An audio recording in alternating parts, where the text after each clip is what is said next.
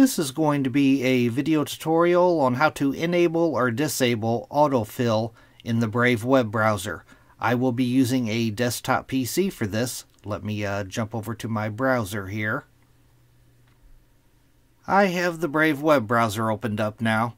To enable or disable autofill in the Brave web browser, first thing you want to do is go off to the upper right hand corner and you want to click on the 3-bar hamburger menu.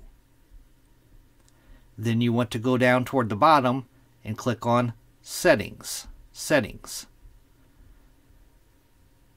Now in the pane off to the left hand side here, you want to click on Autofill and Passwords. Autofill and Passwords. Then in the center pane, you have two different options for autofill: payment methods and addresses and more. I'm going to click on payment methods.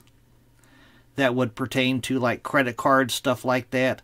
If these are toggled on over here, that means autofill is on for payment methods. If you toggle them off, then autofill is off for payment methods.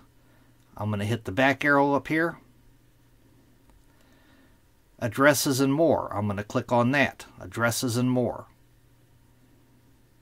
Right up here, save and fill addresses. This includes information like phone numbers, email addresses, and shipping addresses. If this is toggled on, autofill, it's more or less for like forms, autofill is turned on. If you toggle it off, autofill is turned off.